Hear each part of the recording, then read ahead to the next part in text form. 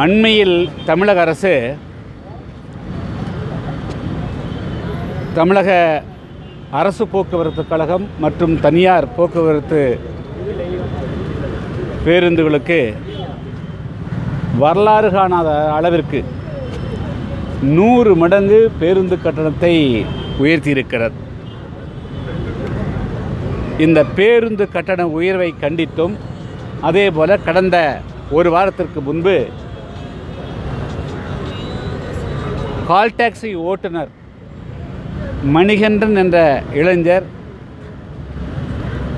காவல்துறையால் சாதியை சொல்லி இழிவுபடுத்தப்பட்டோம், அதேபோல இரும்பு கம்பியால் தாக்கியும் அவமானப்படுத்திய காரணத்தினால் அது மேலும் அவருடைய சகோதரி அவருடைய தாயாரை தரக்குறைவான வார்த்தைகளில் பேசிய காரணத்தினாலே அவர் எடுக்கக்கூடாத ஒரு முடிவை எடுத்து அவர் இன்று மரணம் எய்திருக்கிறார். எனவே ஓட்டுநர் மணிகண்டனுடைய மரணத்திற்கு நீதி கேட்டும் தமிழக அரசு அண்மையில் உயர்த்தி அந்த பேருந்து கட்டணத்தை திரும்ப பெற வலியுறுத்தியும் புதிய தமிழகம் கட்சியின் சார்பாக இன்று தமிழகம் எங்கும் அனைத்து மாவட்டங்களிலும் புதிய தமிழகம் கட்சியின் சார்பாக அந்தந்த மாவட்ட செயலர்களுடைய தலைமையில் எல்லா மாவட்டங்களிலும் இன்று ஆர்ப்பாட்டம் நடைபெறுகிறது. சென்னையில் எனது தலைமையில் இந்த ஆர்ப்பாட்டம் நடைபெற்றிருக்கிறது. மாவட்ட பொறுப்பாளர்கள் வேலுசாமி மற்றும் பிரகாஷ் உட்பட அனைவரும் கலந்து கொண்டிருக்கிறார்கள். தமிழக அரசினுடைய இந்த பேருந்து கட்டண உயர்வு என்பது எந்த விதத்திலும் நியாயமானது அல்ல. எனவே அதை திரும்ப பெற வேண்டும் என்பதுதான் எங்களுடைய மிக முக்கியமான வேண்டுகோளாகும். அதேபோல ஓட்டுநர் மணிகண்டன் என்பவர் ஒரு சீருடை அணியாத காரணத்தினாலே காவல்துறை அவரிடத்தில் அபராதம் விதித்திருக்கார்கள்.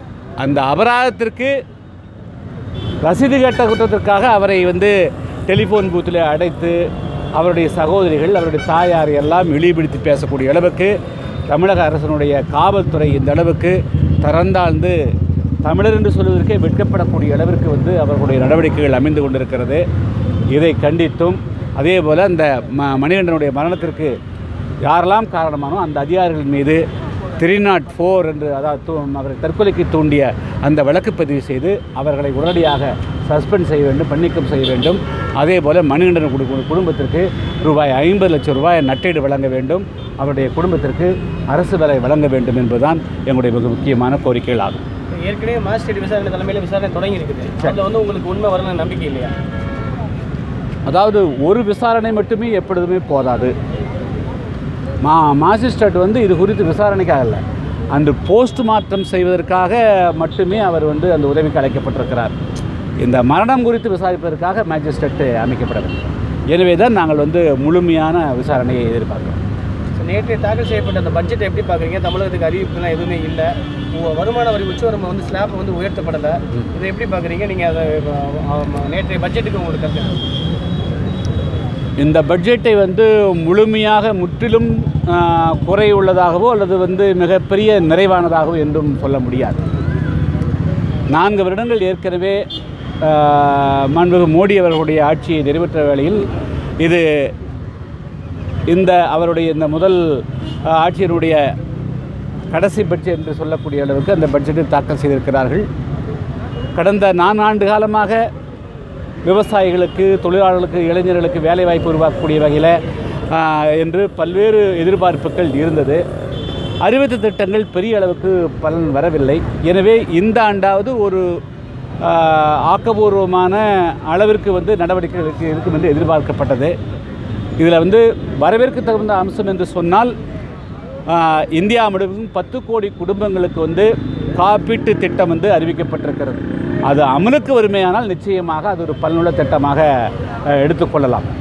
அதேபோல் இப்பொழுது வேளாண்மைக்கு ஓரளவுக்கு முக்கியத்துவம் கூடிய வகையில் கருத்துக்கள் சொல்லப்பட்டிருக்கிறது.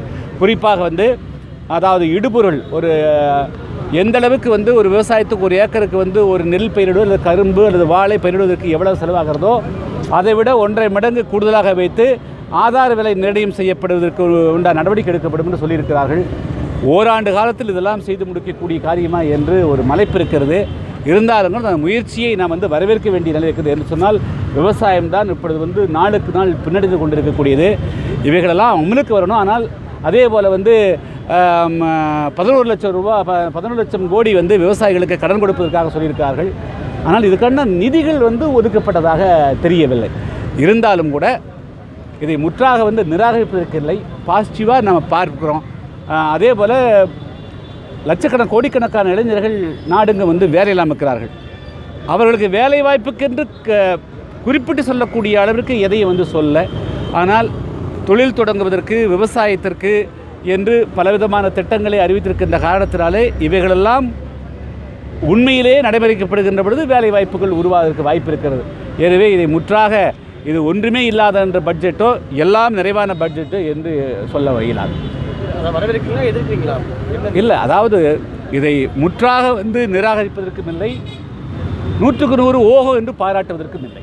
தமிழக முதலமைச்சர் காவிரியில் தண்ணி தருவதற்காண்டி இல்லை, அதில் வந்து தமிழ்நாட்டுக்கு வந்து குறிப்பாக வந்து அந்த இரட்டைப்பாதை, அதாவது திண்டுக்கல்லிருந்து தூத்துக்குடி வரலும் கன்னியாகுமரி வரலும் இருப்பு பாதை வந்து 2 மடங்கு ஆக்குவதற்கு வந்து தொடர்ந்து வந்து மின்மயமாக்கணும், டபுள் ட்ராக் ஆக்கணும். அதுபோல் வந்து போக்குவரத்துக்கு தனிப்பாதையை ஒதுக்கணும். அதே போல் செங்கோட்டையிலிருந்து கொல்லம் வரையில் இருக்கக்கூடிய ரயில் பாதையை அதிகரிக்கிறது. ஸோ இவைகளுக்கெல்லாம் கூடுதலான நிதி வரும் என்று எதிர்பார்த்தோம், அதெல்லாம் வரல. தமிழக முதலமைச்சர் காவிரியில் தண்ணி தரதுக்காண்டி கர்நாடக முதலமைச்சர் நேரில் சந்திக்கிறதுக்கு கடிதம் கொடுத்துருக்காரு. சந்திக்கிறதுக்கான நேரம் ஒதுக்கி தரணும்னு சொல்லியிருக்காரு.